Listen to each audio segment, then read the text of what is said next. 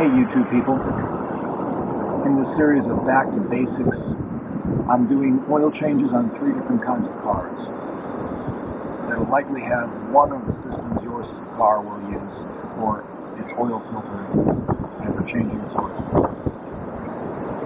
The car I'm going to be changing oil on now is a 2013 Hyundai Santa Fe. It's got a canister type oil which uses a separate element. Comes looking like this, and it also comes with a kit that includes the gasket for the drain plug as well as the O-ring for the canister, which has to be replaced every time you remove it. So follow along, I'll walk you through the steps. It's very basic. If you haven't done it before, it might be a bit intimidating. If you've done it before, well, you know it isn't. Alright, under the car somewhere, you'll find it in a manual. There's a drain plug, a certain size head. This one happens to be 17 millimeters. Put a ratchet or a wrench on the drain plug, loosen it, and then you should be able to remove it by hand. The reason you want to do that, you want to have a drain pan ready. Apologize for the wind noise and the sandblasting. You want to have a drain pan ready to catch all the oil that's going to drain out. You don't want to drop your drain plug in that pan, nor the washer. Since it's very windy today, get a nice oil spray all over everything.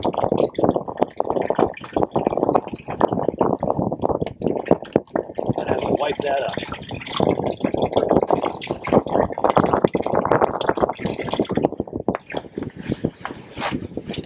Tire, rim. I guess it's a better idea that you change your oil in high winds. My car takes 6 quarts. It doesn't take that long to drain it all out. It's going to take much longer to clean it all off. While that's draining, you take your drain plug.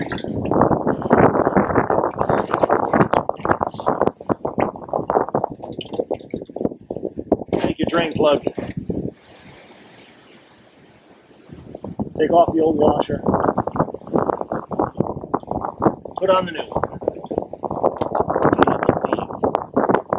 How messy this is. Alright. So with the new one on, when the oil gets down toward the bottom,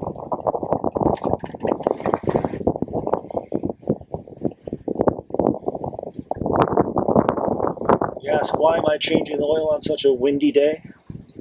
Well, because the car is due for an oil change, and for all I know, the next 2 months are going to be below 0. So, I change my oil when I can, when I have a chance, despite it not being optimum conditions. You might have the same situation. You may too. Alright, the new crush washer, or not a crush washer, I guess. It's a washer serving as a gasket. It comes in the oil filter itself. Screw that back in. And if you know it, if your car has a specification for how much to tighten the bolt, get yourself a torque wrench, tighten it that much. That's gosh. Well, the bottom of this car is not going to rust, I'll tell you that. Alright. I set my torque wrench to specification, which you can see it on there. 30 Newton meters, thereabouts. You can do it in SAE or you can do it in metric. And when it clicks, you're all done.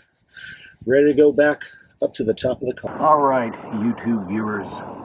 Continuing with the Santa Fe oil change. We drained out the oil, put a new washer on the drain plug, and torqued it back to specs. Now we're up above, It's time to take out the oil filter, which comes out from above on this car, and fill it with oil. First step, remove this big decorative plastic engine cover.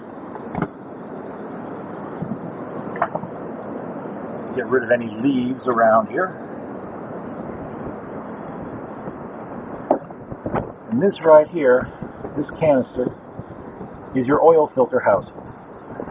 Way back when oil filters first started to be installed on cars, they were even an accessory for some models. And they would have an external canister to which oil was directed, and in which there sat a filter element. Kind of like this one here that Hyundai supplies. This housing is built right into the engine block, or mounted right on top of the engine block. And it takes a 27mm socket to loosen the top cover of this engine oil filter housing. When it's loose, just wiggle it up once it's past all the threads, and there you go. There's your old filter element and the cover. You wipe the oil out of the cover. There's a lot in there. And you replace the O-ring on the cover. There's an O-ring right along here. Just take a pick and work it out of its groove until it's off the housing. The new one comes in a bag. I like to install it with a bit of oil on it.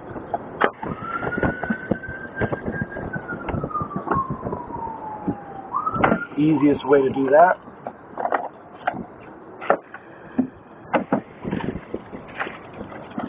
pour a tiny bit of clean oil into the bag provided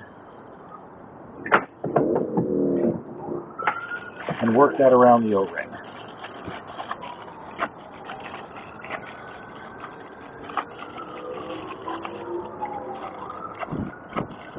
And now I've got a nice, clean, fresh oiled O-ring. Wipe around the threads of this, they're clean. So I can just roll this over until it sits in the proper groove, which on this engine is right above the threads. The threads go here, and there's a groove right here for the oil O-ring, the oil filter cover O-ring to sit in. There we go. That's all set.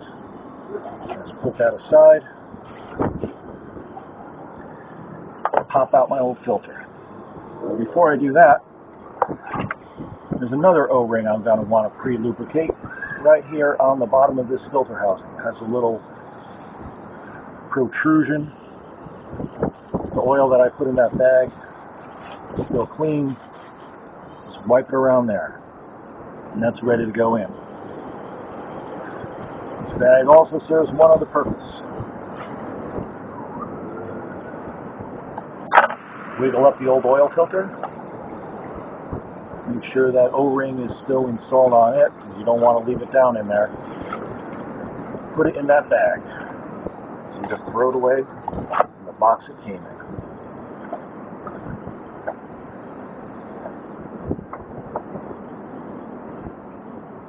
Now, there's one spot in the bottom of the filter housing, right there, which this nipple fits into. Now make sure it's seated in there. You can tell it's going to be seated. Just push it down once it's caught there. And then when you tighten this oil filter cap, also oil filter housing cover, this little metal ring is going to protrude through the top of this fiber hole here on the top of the element and push it down and lock it all in place. Push it down, twist it on by hand.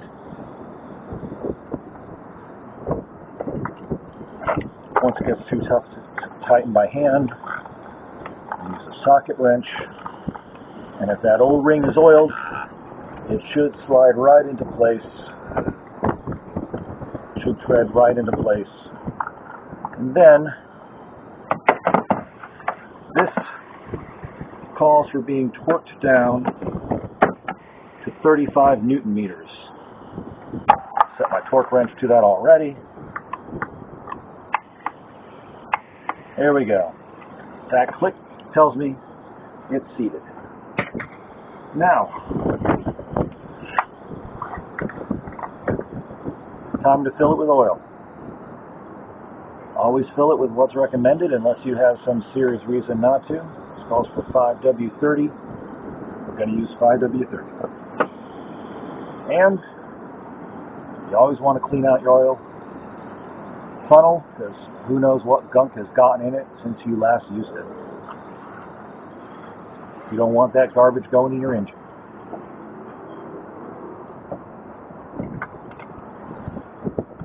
Spray it with brake cleaner if necessary.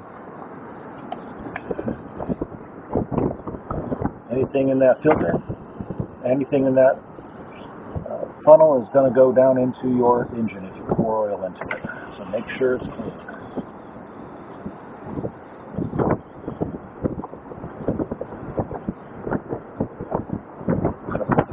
There, raise this up so you can see what's happening.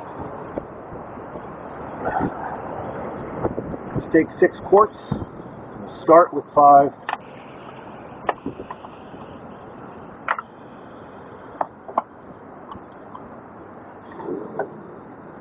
And as mentioned previously, everyone should know this, pour with the opening to the gallon jug at the top so that air doesn't cause it to go glug, glug, glug and spill all over.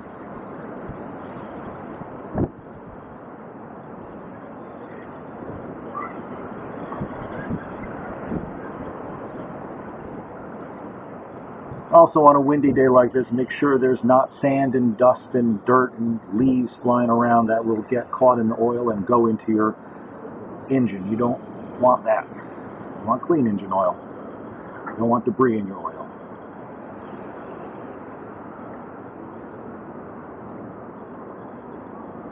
It's just about done.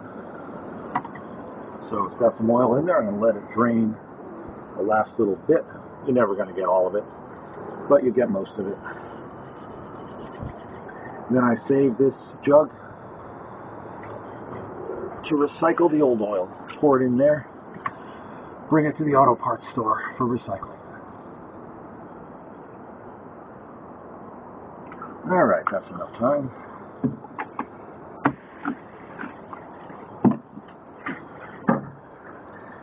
Here's a thing you learn by doing stupid things. Whenever you change your oil, just filled it up, didn't I? Well, make sure it shows on the dipstick. It might be too full, because it has to fill up that oil filter in the canister there. What do we got? We got oil on the dipstick. I want to run the engine and back the car off the ramps so that I can tell whether I want it on a flat surface. I'm going to shut it off. It'll have filled all the oil passages. And then it'll make sure also there's no leaks on any of the housings or on the drain pan. One time, did an oil change on a 79 Plymouth Horizon. Drained out the oil, put on a new filter, filled it up, looked on the dipstick, it was dry. I looked under the car, there were 4 quarts of oil sitting under the car. Forgot to put the drain plug back in. You can learn from your mistakes, you can learn from the mistakes of others. Alright, time to start it up and make sure there are no leaks.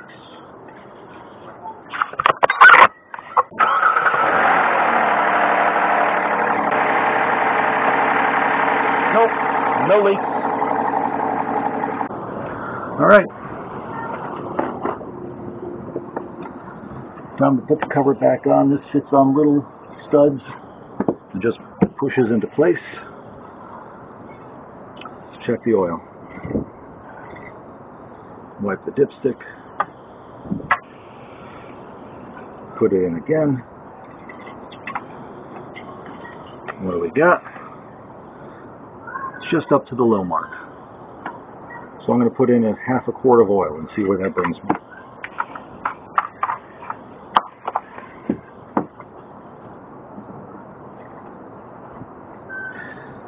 This oil conveniently comes in 5-quart jugs, which is not all that convenient if you've got to fill 6 quarts, but buy 2, keep another around as extra. How do you know to put in a half a quart? Well, you'll look at the level showing on the side through this little clear window. Figure out what a half quart down would be, fill it until that much is gone. That oil now has to filter down through the engine, get to the pan at the bottom. It's probably done that by now. Let's take a look.